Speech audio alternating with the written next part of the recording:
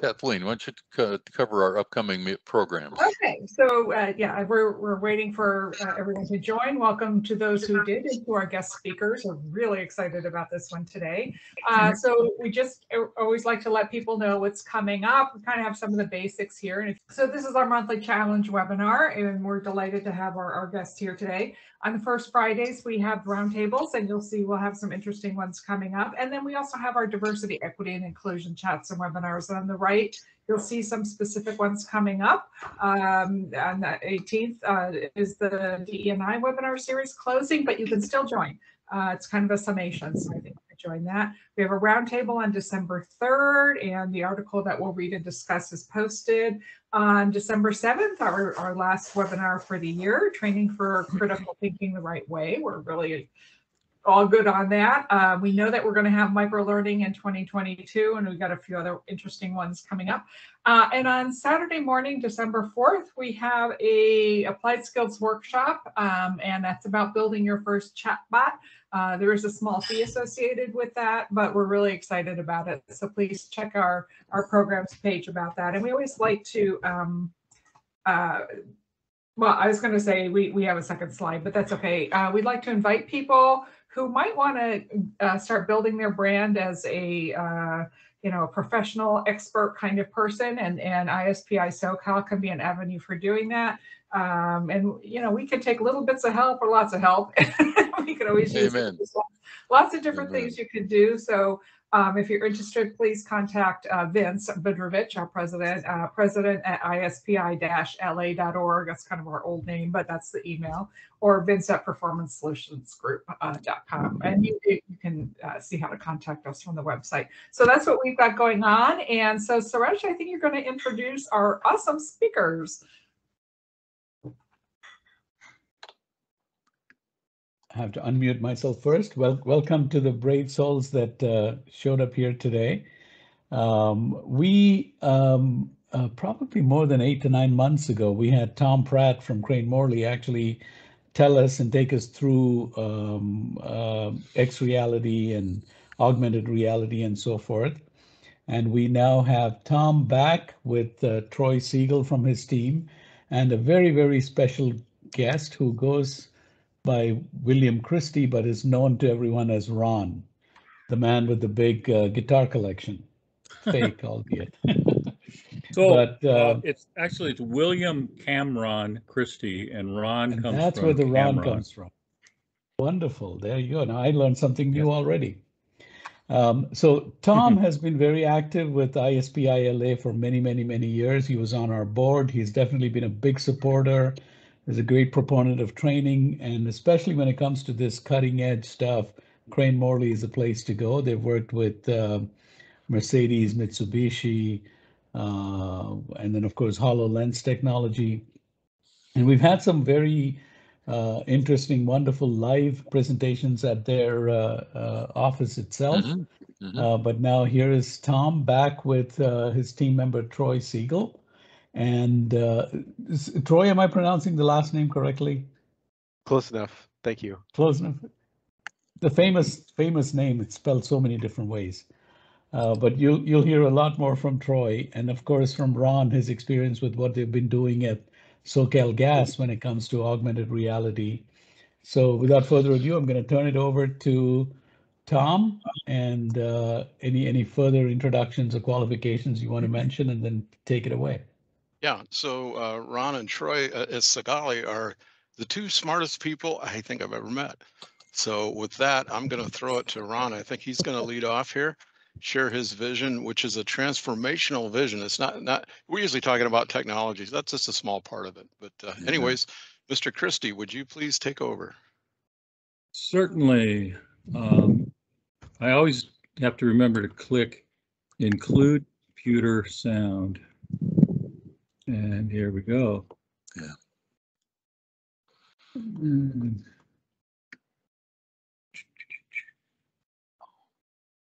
Loading your presentation. Working out a few details. Slides will appear when they're ready. Wow, we're really building anticipation. All right, can you see it? We're seeing them already, Ron. Wonderful. All right, so I've been with Southern California Gas Company for about 6 years, and that's kind of rare when it comes to the gas company. Most of my colleagues have been there for a very long time, 10, 20, 30, 40 plus years. I have a gentleman in my department right now who's already retired twice and come back, and he's 80 years old, and he's just a gem. So it's a company that people stick with, but because of that, a lot of folks at the gas company don't know what they don't know when it comes to training, because that's the only place they've worked. That's the only exposure they've had to training. I, on the other hand, have had a lot of jobs. So my lack of job stability has been a plus in that I've been able to experience a lot of different possibilities and best practices that are done out in the various companies I've worked for. So I started out as a high school teacher, and then I was in the aerospace industry for about 14 years, working on computer-based training and military systems. And then was with American Honda for 6 years. I've been a college administrator as a dean of business and technology in several colleges. I've taught at Cal State Long Beach instructional design. And so I've been in a lot of different areas. The most recent position I was in, I was the manager of training for the University of California at Riverside prior to coming to the gas company. And this is my last job. I've told my boss that at the end of this year, December 31st, I was going to step down from being the manager of training to become a full-time grandpa, guitar player, and photographer. And he said, well, if you want, you can hang out here, 1, 2, 3 days a week and work on some special projects if you want. So that's what I'm doing. So starting January 1st, I'm going to be semi-retired and let somebody else worry about the day-to-day operations of the department while I get to do some fun projects.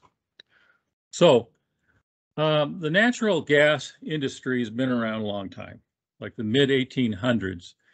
And they've really been doing training the same way for many, many decades. Very traditional, and I've had an opportunity to serve on a number of different peer reviews of other gas companies where we take a look at how they do training, and I'm just actually amazed that more stuff doesn't blow up because the way the training is done in this industry. Some companies are really on top of it. Some of them they want to put on a class, but they get bumped from a conference room because a vice president wants to have a meeting in there. So they don't, like this particular company didn't have any facilities for training. They always had to beg, borrow, and steal. So I feel very fortunate that we are head and shoulders above most of the gas companies I've been associated with. But we have a number of challenges, workforce challenges. We have, like every industry, there's a drain of skilled workforce because of baby boomers retiring and aging infrastructure and growing regulatory requirements. Every time there's an incident, an accident, or something occurs, there's more regulatory requirements. Changing technology all the time, needing training. Increasing operator qualification requirements. Now, this is something in our industry where if you want to perform a particular task, you have to have the operator qualifications to do it. And the CPUC may approach you at any time, ask you for evidence of that. Training performed and training's been performed the same way for 40 years. And it's basically classroom lecturing and hands-on. We have a thing called Situation City. It's a simulated neighborhood with little sheds that represent houses, and we have all kinds of gas facilities people can work on. We can even light up an underground fire, and they practice putting it out and things like that. But more often than not, these lectures were simply reading gas standards to students, and they were calling that training.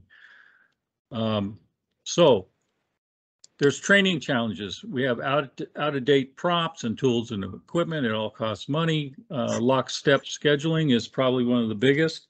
When I say lockstep, that is where we schedule a class that has a start date and an end date on a calendar. And the class runs 8 hours a day for week after week. Some of our classes are only a week long. Some of them are 11 weeks long, for example. And so when we need to hire folks for the field, they need to get into training sooner rather than later. And too many times I get a phone call from a field supervisor and saying, hey, when are you going to have your next fill in the blank class? And I look at the schedule, so well, not till 3 months from now.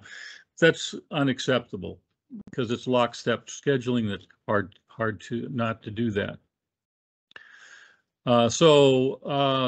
Training demand exceeds supply.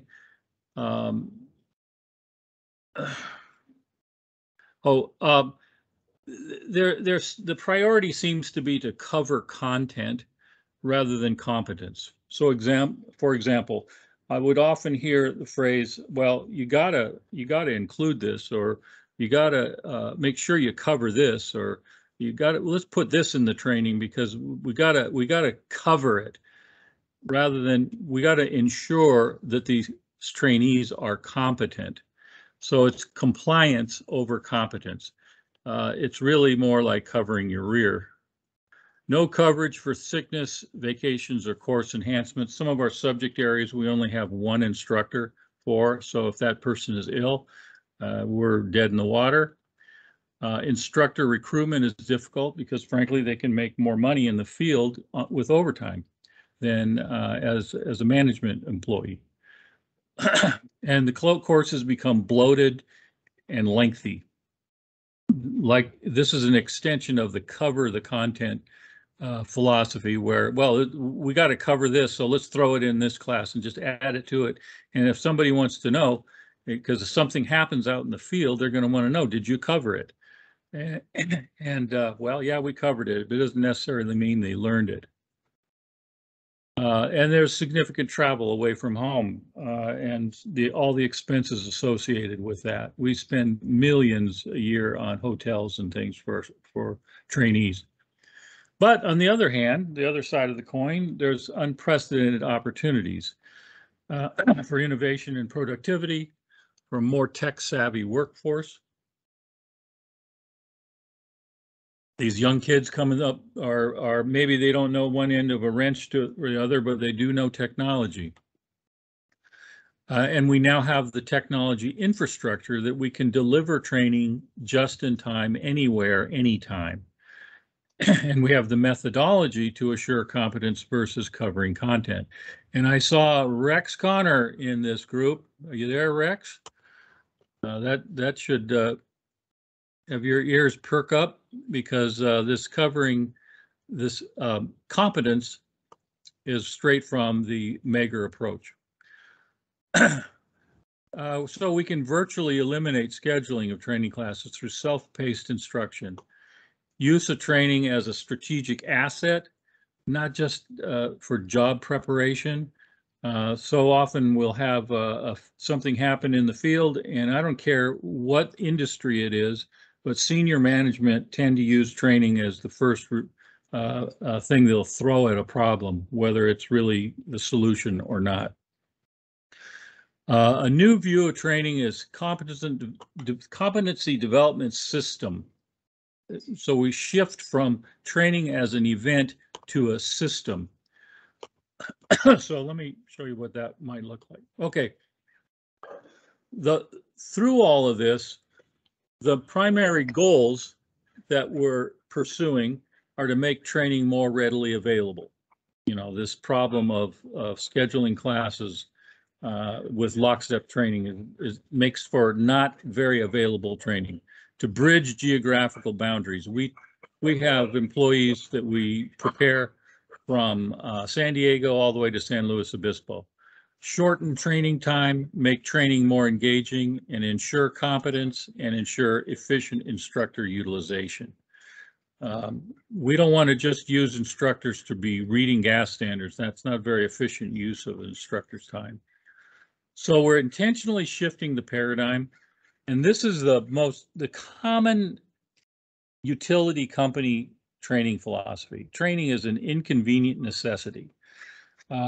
We got to get a bunch of people out in the crews, but they got to go through training. So we're always getting pressured to add more students to our classes beyond the number that we feel is effective, because they just want to get them through. You know, just check that box. They've been trained, so that we'll tell them how to do their job once they get in the field. Get them through the training as fast as possible.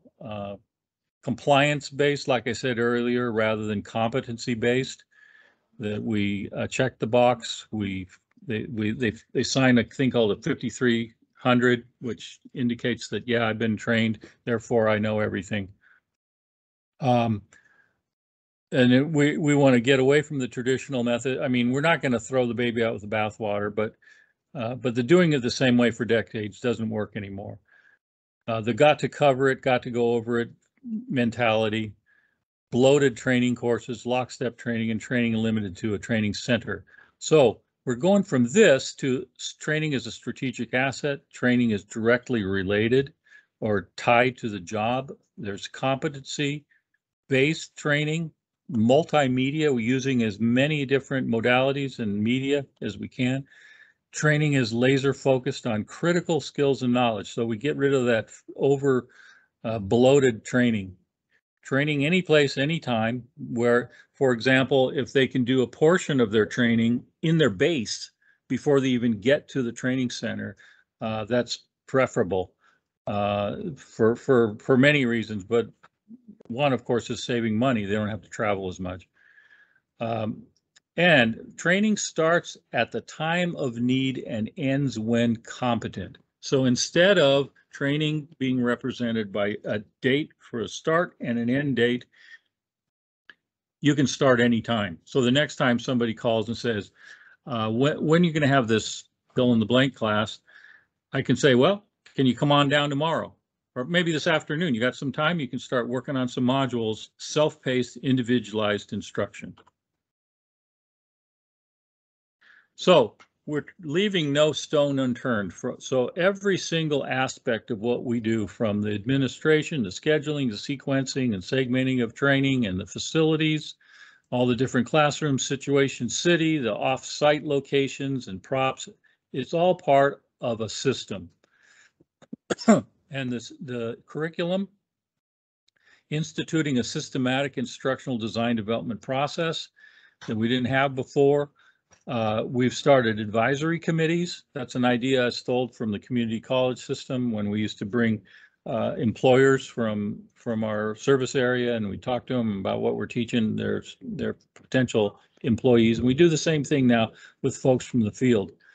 And then we use internal and vendor capabilities to develop training. So we're not throwing out instructor-led training, but we're adding e-learning, individualized, self-paced instruction, job aids, hands-on, on-the-job training, and just-in-time training. And then professional development. We're constantly trying to sharpen the saw with our instructors. So here we go, Rex. CRI, a common philosophy and vocabulary. We decided that we needed to have a single philosophy that we can all rally around that seemed to make sense for our industry. And if you're not familiar with Robert Mager and his work, the late great Robert Mager, these principles are based on instructional objectives are derived from job performance and reflect the competencies, or that is the knowledge and skills that we need for doing the job. Trainees study and practice only those skills not yet mastered at the level required by the objectives. Students are given opportunities to practice each objective and obtain feedback about the quality of their performance. And students should receive repeated practice in skills that are used often or are difficult to learn. And finally, students are free to sequence their own instruction within the constraints imposed by the prerequisites, and progress is controlled by their own competence or mastery of the objectives.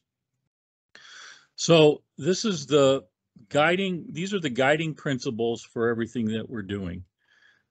And this was particularly heartwarming when I saw this. This is a instructor who I refer to as our resident rocket scientist. And he took his instrument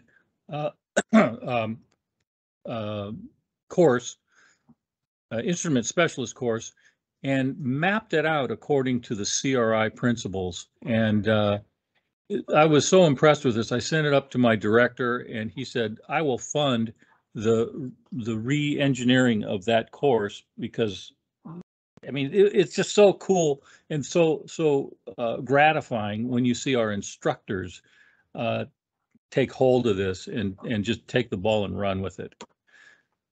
So this is how it would shape out as a system. We've got mentoring, on-site training, individualized, modular, self-paced, structured on-the-job training, just-in-time, interactive classroom instruction, as well as leveraging all this technology.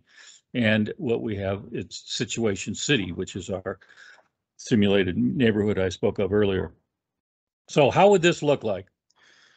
Here's just one potential hypothetical example, and it's infinite, the number of possibilities that this would work out. So there's a training is initiated. So somebody bids into a job. It's a union company, and you bid for the job, you get the job because you have the seniority, you have the qualifications. Or some new technology has come along, or some regulation has come along, or some incident or performance gap has occurred. All right, so training is initiated. And then so they can immediately enroll in the training or be assigned to the training through the LMS, and they begin training. So typically it starts with a course orientation. This could be synchronous or asynchronous via Teams. Or it could be completely canned as an interactive lesson. Now, they start doing some prerequisite modules. These are typically the cognitive objectives that they do first. And this dividing line represents the field versus the training center. So they do the first few prerequisite modules, and now they need to come to the training center. They've gotten all the basic information that doesn't require hands-on, and now they're in the training center. And for lack of a better term, I call this a hybrid model, where they do a little piece of e-learning in our self-paced learning center, and then they go out and do some hands-on, whether that be a prop in a classroom or a lab or out at Situation City. And then, well, did they pass? No. Or yeah, or yes. Okay, no, that we remediate somehow. Maybe they'll go back through and do these modules again, or instructor work with them individually or something like that. But you can see how an instructor now is somebody who's standing by you instead of in front of you in a classroom lecturing, but they're now facilitating your learning. So now they go through another hybrid module, some e-learning and some hands-on, and then they passed. Well, say yes, or yes, maybe so. So we do now. They don't have to be at Pico Rivera for a couple of weeks. They can go do their training at their base, and then at some point they go back to the training center, and there's maybe a group seminar or a Teams classroom discussion or something like that, and then they do some hands-on, et cetera, et cetera, et cetera. So that's only one, like I said, one example of how this might work. So this training delivery continuum could be completely 100% self-paced e-learning, or completely 100% traditional classroom and hands-on, or something in between, like electronic performance support, structured OJT, and some form of blended learning, augmented reality, virtual reality, and hands-on. So we have to map all of our curriculum to make this work, just like you saw that example of earlier. 1 second. Yeah, I thought since YouTube was launched through PowerPoint, you'd think it would keep showing it. Yeah, I don't think Teams is that smart. And I have the sound off. I figured we could just kind of talk to this while it's going. But here we have like kind of like a highlight reel of some of the examples of what we did with the e-learning.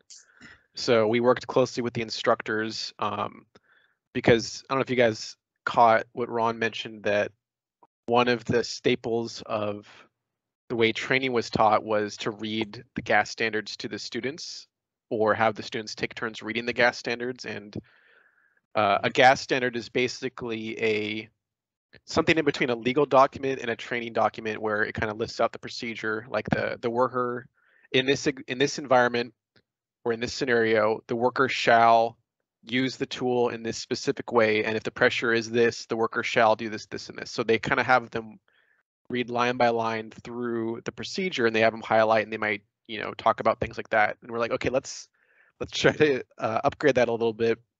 So we started with some of the gas standards and just saw what we could do to bring those to life. And that was really our first kind of step with e-learning, is let's just make these into videos, let's make these into pictures, so that the gas standards kind of come to life and they follow along that way.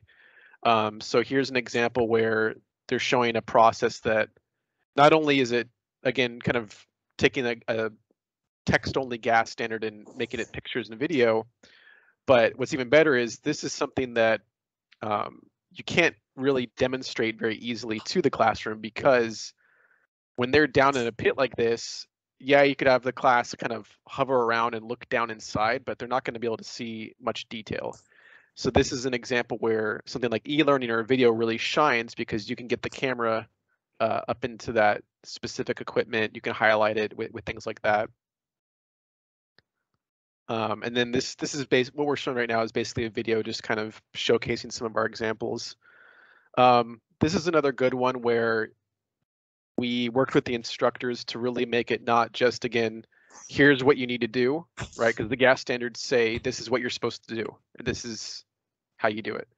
Here we actually test them on it. It's like, okay, you just read what to do, you just read how to do it. Now let's make sure you actually know what you just read. So this is a good kind of simple case of, you know, competence versus covering, right? So we covered it. Now let's see if you're competent, if you could do it. And here again, we kind of brought it to life a little bit, where we show some examples of exposed pipeline, and now the user or the worker needs to look at different examples and then judge it. Is it good? Is it fair? Is it poor? Just by the picture. And then they're given feedback on what defines poor, what defines fair, and then they know if they're right or wrong. So make it more interactive.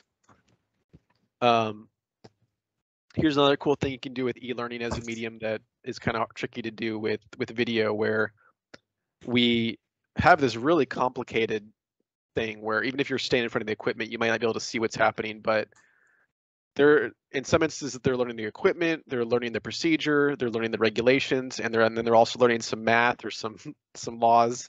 So here we're kind of trying to put everything into one to where they can play with it, this little simulation on their own. So what happens if I increase the heat? How does that affect the pressure? How does that affect all of the other variables? And so this kind of helps them learn with a little bit of a visual enhancement here.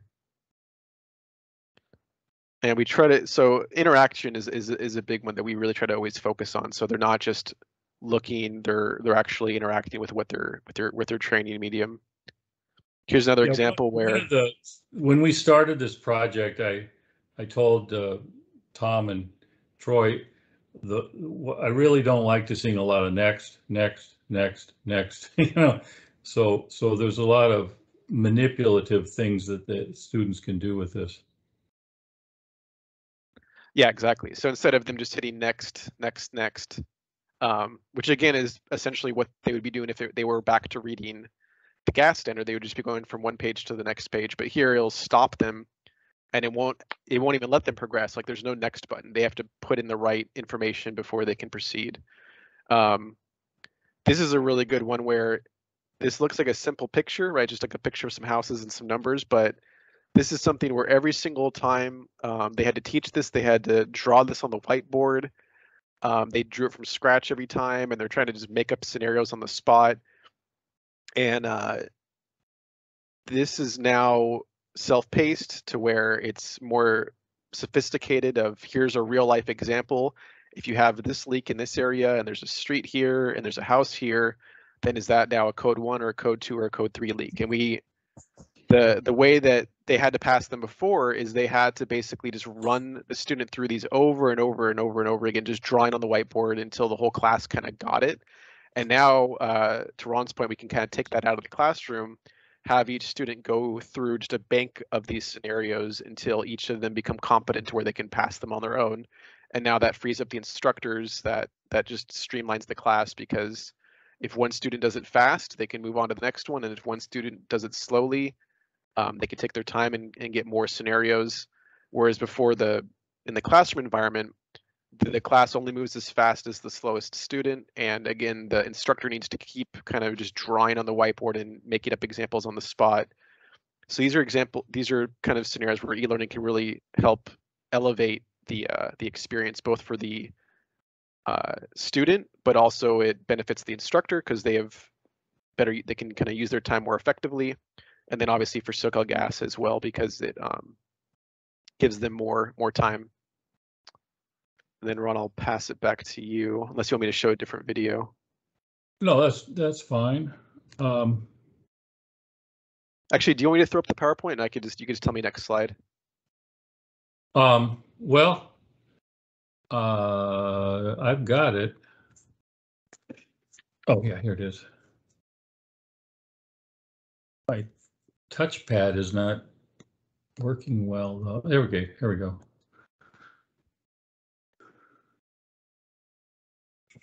All right. Now I gotta come back to where I was.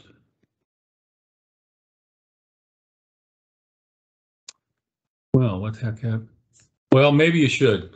Can you go ahead? Yeah, because that way I can switch back to all right, videos quickly if you want to show more videos. All right, this is good. So we were here. All right, so you're going to change for me, right? Yep. So just tell me when next. So we just did this one. Yeah, go to the next slide.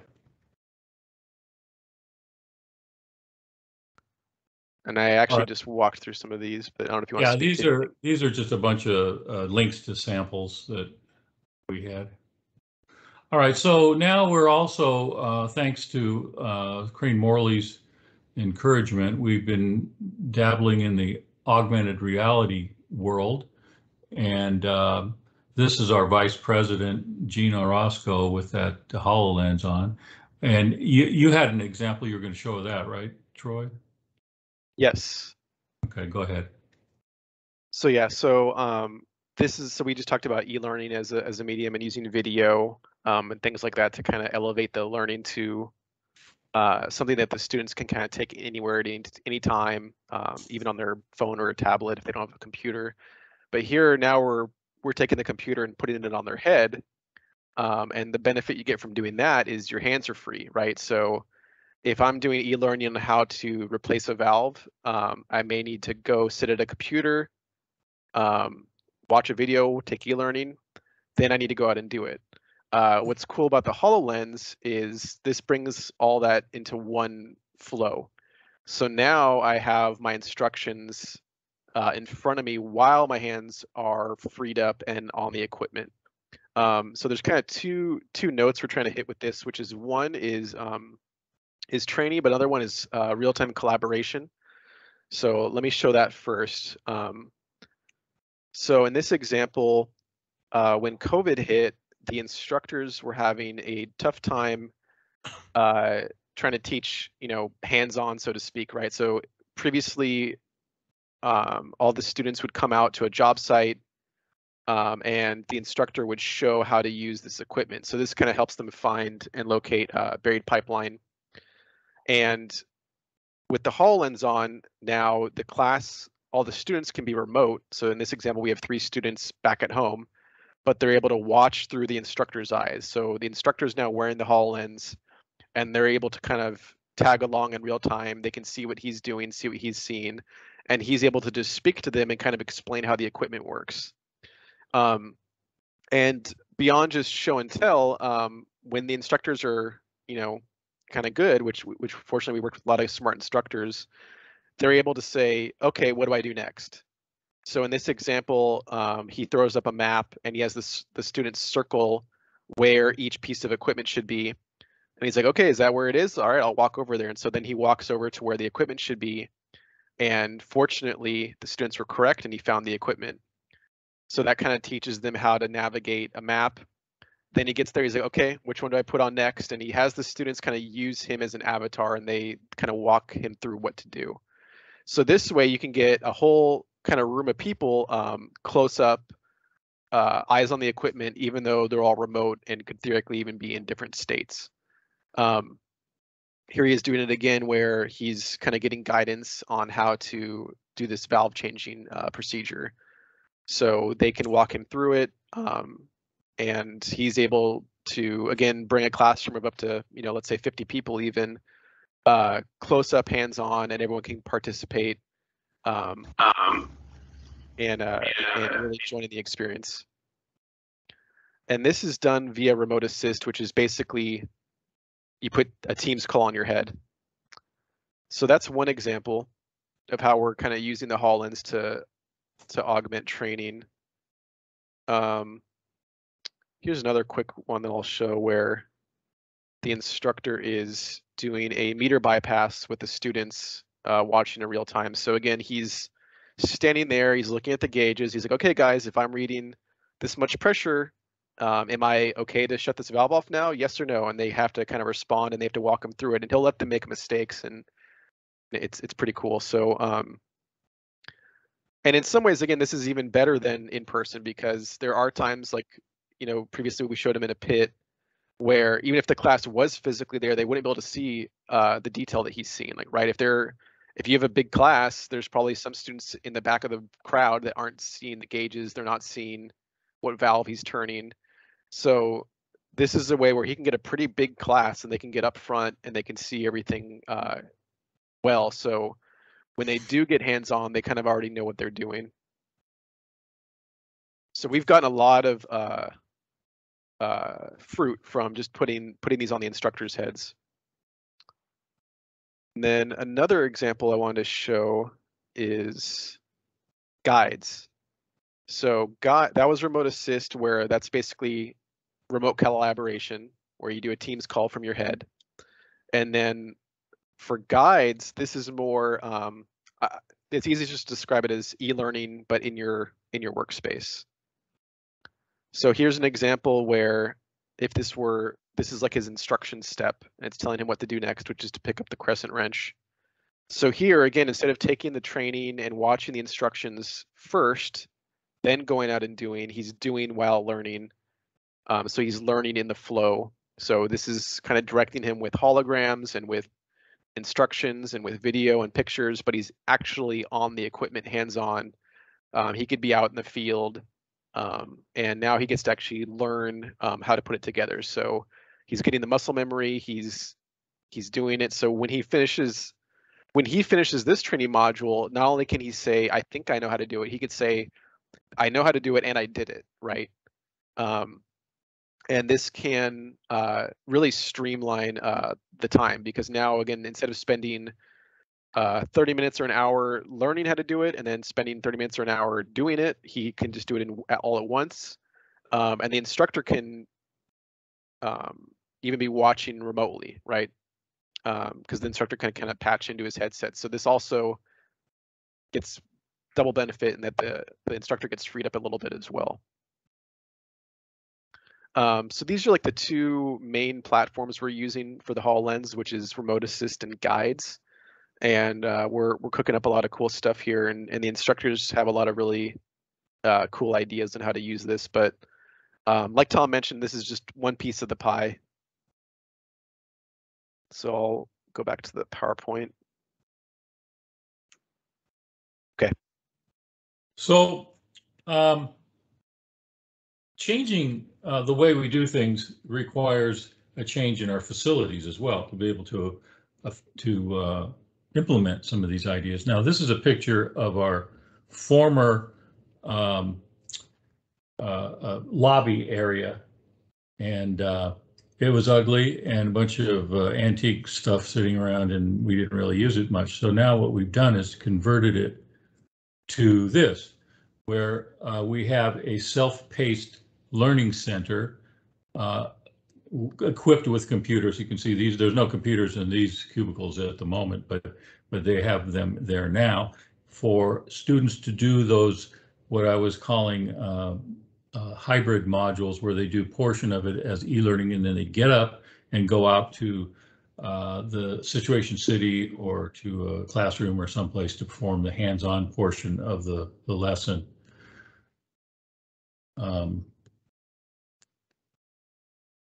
Oh, I'm trying to change the slide. You got control. This is a video, actually. You can go ahead and start it.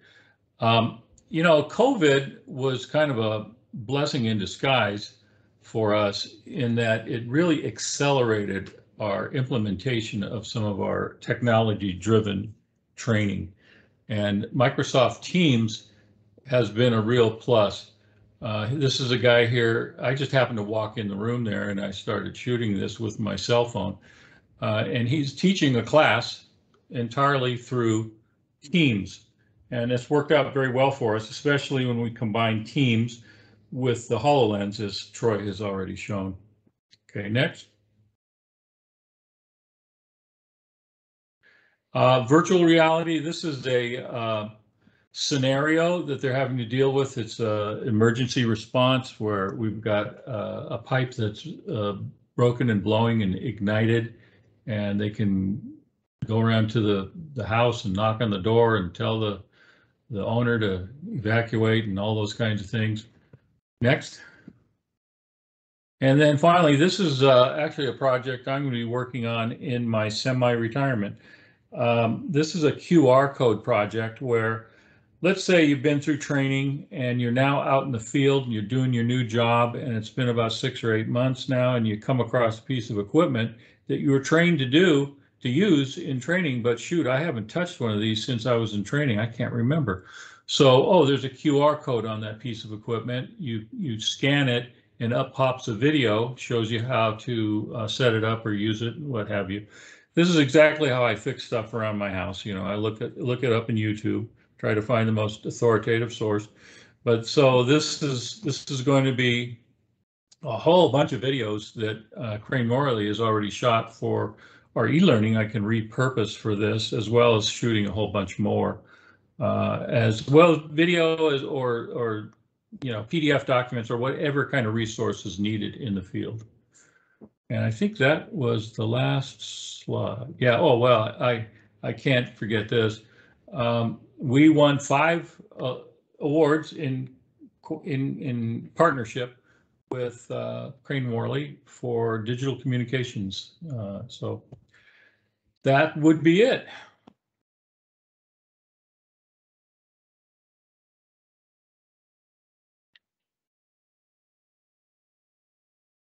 So I guess we open it up to questions now, huh? Yeah, We do. We have time for a few questions, I think. Just unmute yourself and jump in and ask the question. Go, Irvin. Oh, look at that, 12:44. We're almost perfectly on time. Right, yeah. So actually, two-part question. One is, can you talk a little bit about what's different in your approach to understanding customer needs, given that you have this kind of capability now versus before? And then the second part of this is, all this new kind of capability that you have leads to a lot of interesting innovation possibilities. So for example, what you showed about the QR code, right? How did you find out how to do that, or that you could do that? Or how do you find out what other people are doing that you might use? You know, it's funny, almost everything that we've been implementing, I've stolen from someplace else. The self-paced individualized instruction is right out of American Honda, where I used to work. And they've been doing this for over 30 years. As far as the self-paced and no scheduling in classes and all that. Yeah. I put a portrait. I'm a photographer. That's one of my passions in life. And I've done a portrait of all of our instructors. There's and all of their pictures are on the wall. I call it the Wall of Fame. Stole that idea from UC Riverside Medical School, where they have the professors on the wall. But as far as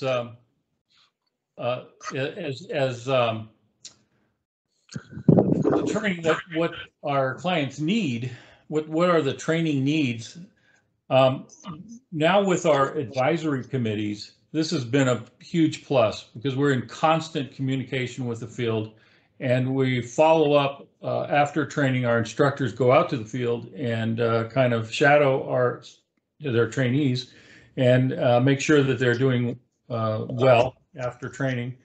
And we do surveys at the end of each course. But the main thing is communication, constantly participating in district meetings and the advisory committee meetings. And what was the other part of the question? The first part was really about the QR code. instructional design. Yeah. The QR codes. I stole that from Enron. I was at a conference, actually Mosaic, one of the companies that is very big in the utility industry.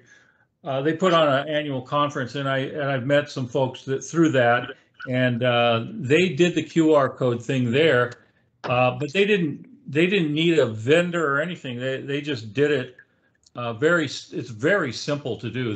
You can get the free QRcodes.com or something like that, but I've engaged Mosaic to create a nice app that's going to run on the mobile devices and create a database system for me to populate with videos and other resources. Yeah. But yeah, I try to take ideas from different industries and apply it to the gas company where it's never been done before. It's really kind of fun. Yeah.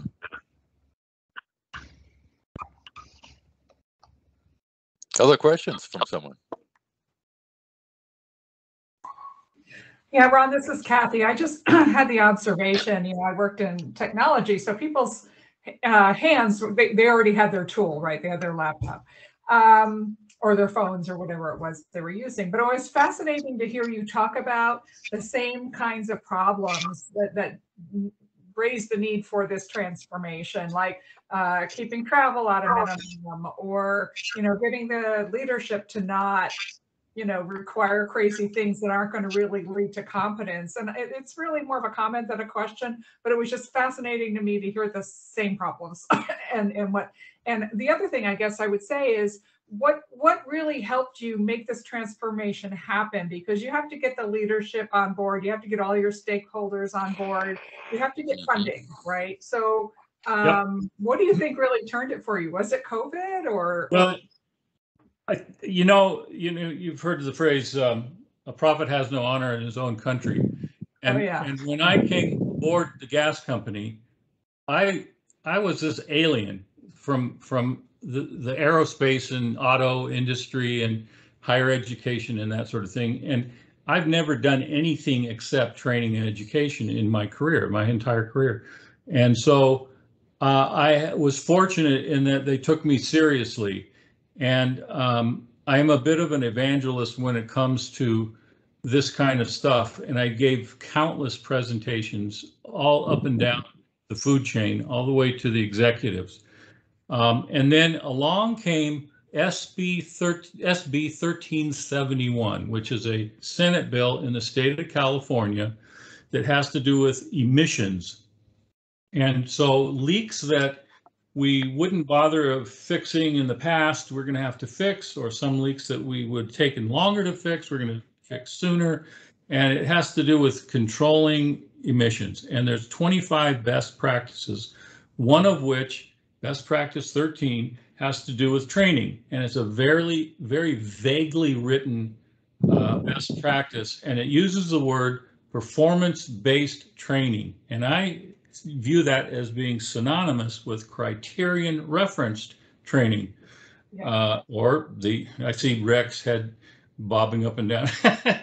And so I wrote a proposal of how we need to implement that best practice. And I thought, well, what the heck? you know, you never know until you try. So I wrote this proposal for $2.3 million, and lo and behold, we got it. And so that was the leg up to be able to identify all the curriculum that has anything to do with emissions and take those first to radically transform and overhaul those courses using that resource. We also, in California, we have a thing called the Employment Training Panel, or ETP, through the state of California, which is intended for helping California companies become better, more competitive with especially outside competition. But since the gas company is a big employer that helps people raise their standard of living and all that, we qualified. And so I got a contract from the state of California for like $298,000, I think it was, for basically doing what we do anyway. And I just had to track the enrollments, and so we got money through that. And so what's nice is that having this extra money to do all this stuff, we can create some really outstanding examples that I can then show to the executive and say, see, pretty cool, isn't it? You want more? That's awesome. So if you want more of this kind of stuff, we're going to need some resources. And that's been happening. Like, for example, I showed that course map that our instructor did for the instrument specialist course.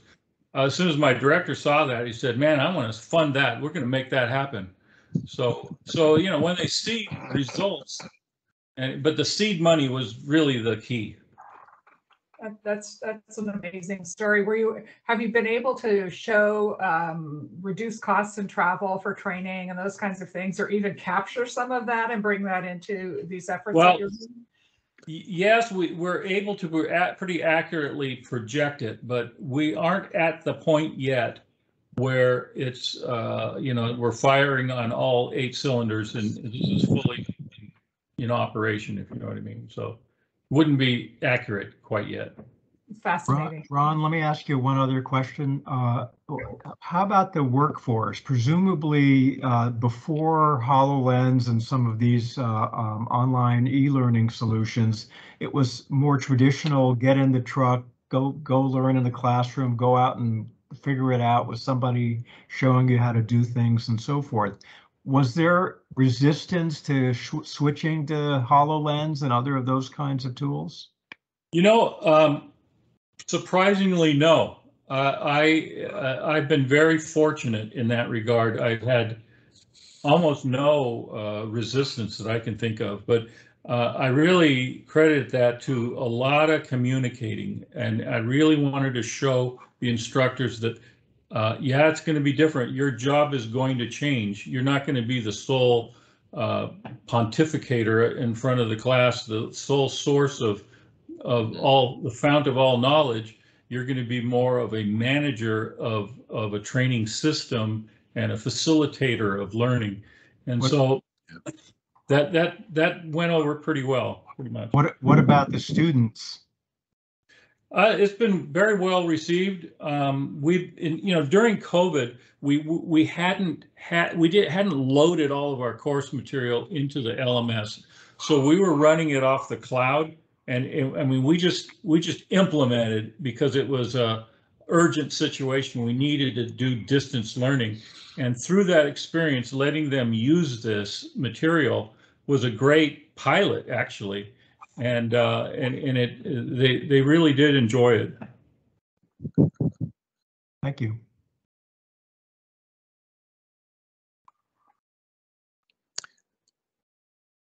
Just fascinating. Any other questions? This is go ahead. Sorry. Okay. So hi everyone. My name is Yao. Yao Huang. I am a doctoral candidate from Florida State University. This is like a comment is, first of all, this presentation is really amazing. The course part that reminds me of thinking in the past years where I worked at International Paper, I saw similar e-learning courses. But what fascinates me is the mobile performance, the performance support tools with the QR code, and the augmented reality technologies, which is happening to be the two research projects I'm working on. So the mobile, I mean, with the QR code, that's happening according to my dissertation study. And the augmented reality technology is the one I'm planning to do next. So this is more like a request to see is after this presentation, is it possible for me to contact maybe Roy and Troy to ask more questions about, I mean, for the purpose of doing research? Because recently I published my very first publication through performance improvement. The title is called Using Mobile Augmented Reality for Performance Support. But that is more like a concept paper talking about the benefits, the challenges. But in my research project, I would like to dig out more. So right now I'm at the phase of trying to reach out to more participants and see maybe who is has an interest to help to grow the research in this area. So thank you so much. Sure, but welcome that. And I didn't catch, where are you from? What university? Florida State. I'm based okay. in Tallahassee, Florida. Oh, yes, yes. Great. Thank you. Sure.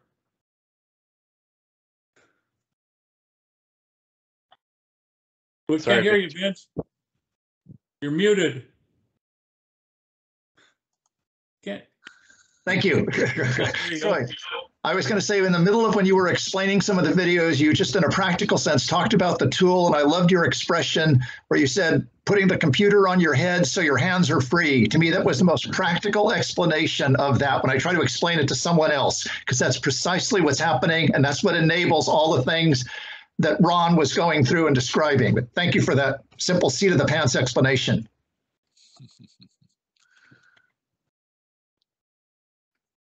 Yeah, the HoloLens I think is one of the first headsets we've seen where it's light, it's easy to use, and it's kind of crossed that line of it's not a future cool thing; it actually is usable today. Yep. And I think that's one of the reasons why. Yeah, great use of technology. Yeah.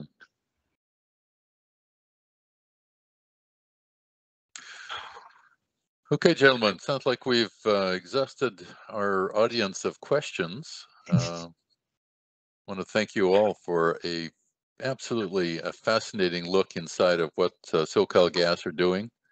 Ron, I totally agree with you that this is a page out of the Honda playbook, and also a chapter or two out of Bob Mager's materials. Both subjects, both sources that I really appreciate. And it warms my heart too. Yeah, I think, amen. Yeah, I agree. I think we can call our meeting to close, and thank you all for joining us. It's been just fascinating. All right, well, thank you. Thank you, everyone. Thank you. Okay.